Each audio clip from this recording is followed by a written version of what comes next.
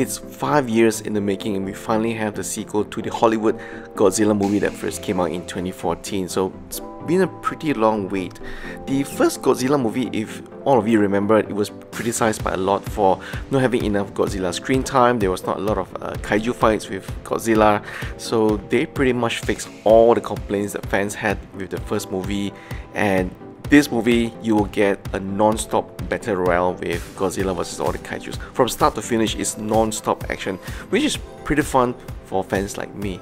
And of course, this is quite different from the way how the Japanese makes their Godzilla movie, right? Because Japanese ones tend to be more focused on storytelling, talking about how the effects of human nuclear testing is destroying the environment, and as a result, Godzilla wreaks havoc back into civilization.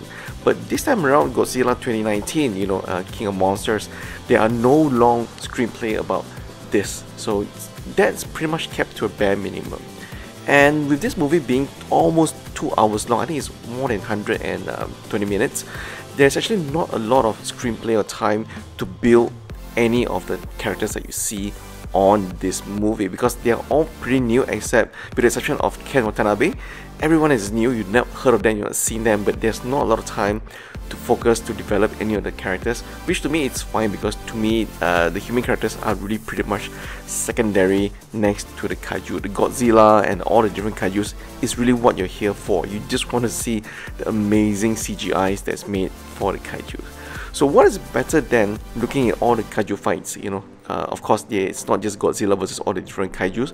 The different kaijus will also fight among themselves. I'm not going to give any spoilers here.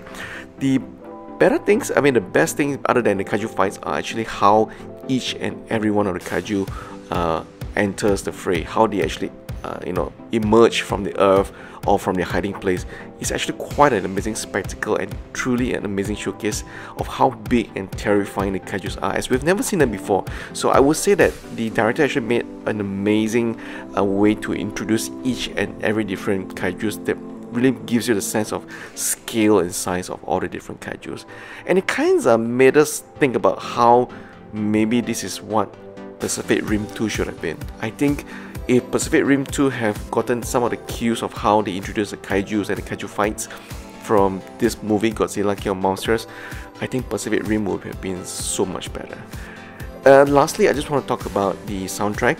What I really like about this movie is the soundtrack is pretty much decent, but they've kept the main soundtrack of the Godzilla, da-da-dun, da-da-dun, only at the end towards the climax. Unlike, if you remember, if you watch Avengers Endgame, they played the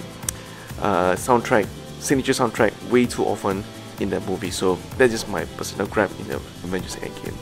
So for us, I think Godzilla King of Monsters is definitely worthwhile to watch. It's different from all the different Godzilla's movies that we have seen before. There's no long conversation, dialogue plays.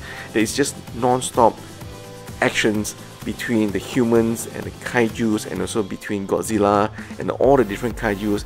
It's really an amazing spectacle of non-stop battle royale that I think fans will really appreciate, like myself. And if you're wondering, hey, should I stick after the movie ends? Is there a post-credit scene? The answer is yes. So do wait for the post-credit scene. I know the movie is already long enough, it's 2 hours long, but do wait for the post-credit scene, it'll be worth it. Okay, so for us, 1 out of 10, 10 being the best, I would say this movie is a 9 for us. It's not because of the great storytelling, it's not because of the dialogue, but the entire Godzilla and kaiju fights, the entire CGI spectacle of it is just really amazing. It's so much better than the first Godzilla movie that we've seen. I would highly recommend this to Godzilla fans and of course family with young kids. I think they would definitely love this. You've never seen the kaijus in this light before. So thanks for watching, and please subscribe to our channel if you love what we're putting out here.